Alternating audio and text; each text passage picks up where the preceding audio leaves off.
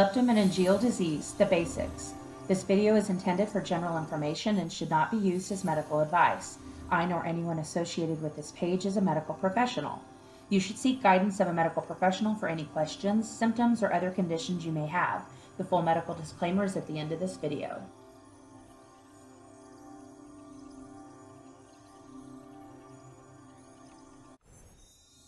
Leptomeningeal disease is also known as leptomeningeal carcinomatosis. I will call it LMD for short going forward.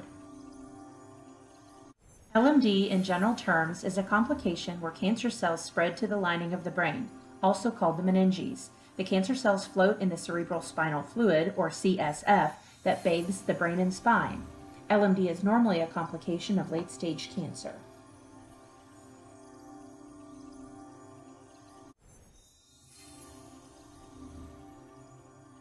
This is called seeding or glazing. The glaze on an MRI looks like a thin, glowing coating, or as radiologists call it, an enhancement on the meninges, ventricles, spinal cord, and/or nerve roots. As it grows, it can start forming thickenings or more solid masses of tumors. Unlike traditional cancer that forms tumors, LMD does not need to form solid tumors to grow. The CSF is a nutrient-rich environment which allows the cells to float freely and spread. With the advances in treatments today, people are surviving longer with cancer, and while these treatments are effective, they may not kill every cancer cell. Because of this, LMD is on the rise and can form months or even years later. There are 3 cancers that most commonly can turn into LMD: breast cancers, lung cancers, and melanoma. However, other cancers can also migrate into the CSF and are becoming more prevalent as well. Once cancer cells get into the CSF, they can seed anywhere in the brain or spinal canal, making it harder to treat, because you can treat the brain but still have cancer cells in the spine.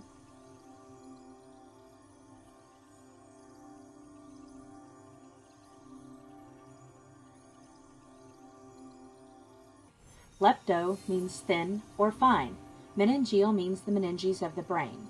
So, as cancer cells spread, they coat the meninges within the brain.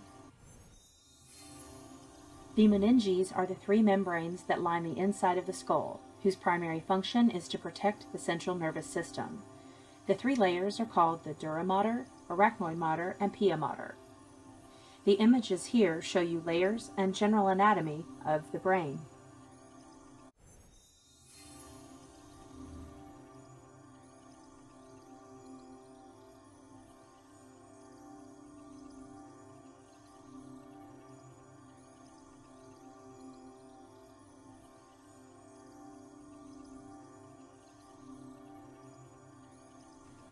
LMD can present different symptoms for each patient with different severities. While one patient may have no symptoms or only 1 or 2, another may have many. The severity can depend on where and how advanced the LMD is.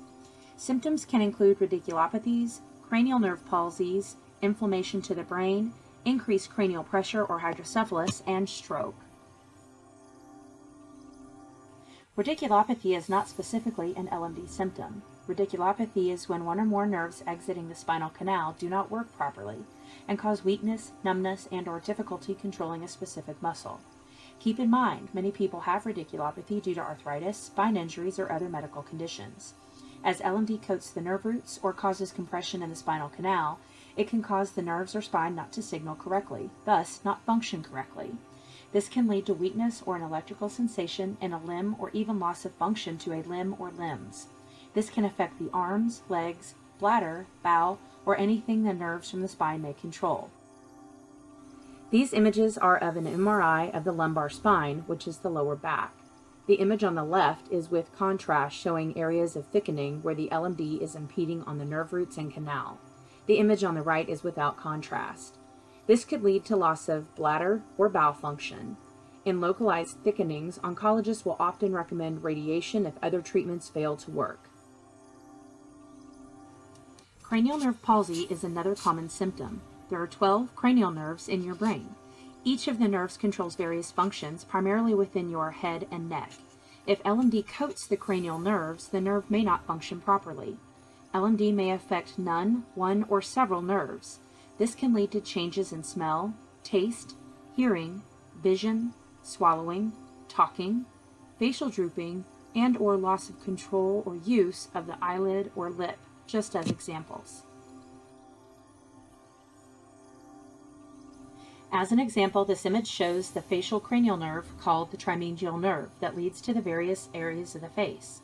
When this nerve is damaged or coated, it can cause facial twitching or drooping, which resembles Bell's palsy. Bell's palsy is paralysis of the facial nerve, causing muscular weakness in one side of the face. And while Bell's palsy is relatively benign and treatable, facial drooping in LMD patients can be a sign of disease spreading.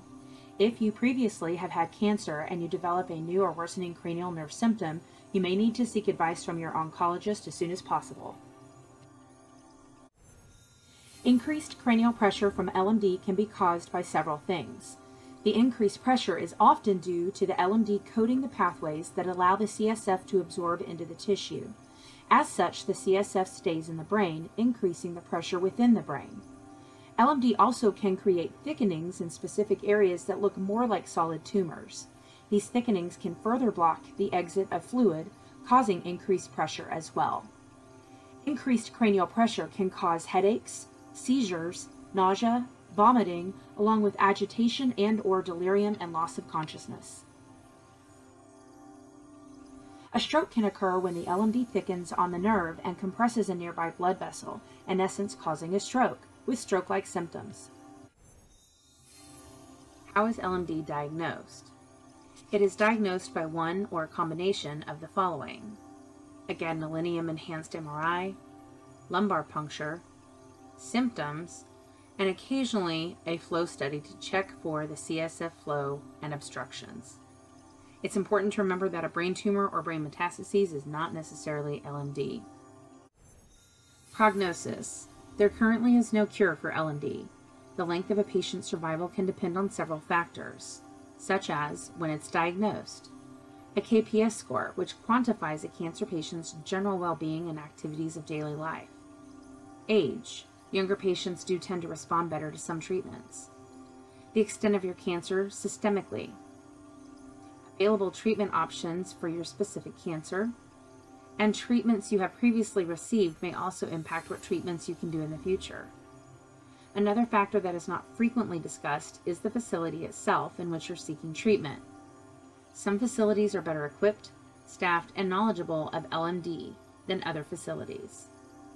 However, as I've stated above, there is currently no cure, so it is terminal. And there are people who have lived for many years, but that percentage is very low.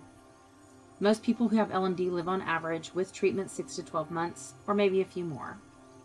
Without any treatment of disease, it progresses rapidly, and the patient can expect to live 2 to 8 weeks. However, I would like to emphasize no patient is a statistic. What to do if you have new symptoms. If you are being treated or have previously been treated for cancer, especially lung, breast, or melanoma, see your oncologist as soon as possible for testing. If you have no prior cancer diagnosis, your symptoms may be due to newly developing cancer, or your symptoms could be from another condition unrelated to cancer. But you need to be proactive. Research new drugs and treatment options. Ask every question you can of your oncologist. Seek a second opinion if needed. Research clinical trials, and plan to make the most of each day. You also will probably need to prepare any medical or legal documents for the future. Our mission for starting this channel is to spread awareness, provide information based on medical articles, research, journals, and our own personal experience with this disease. Our goal is to empower patients and caregivers to ask the questions of their medical providers and research treatment options.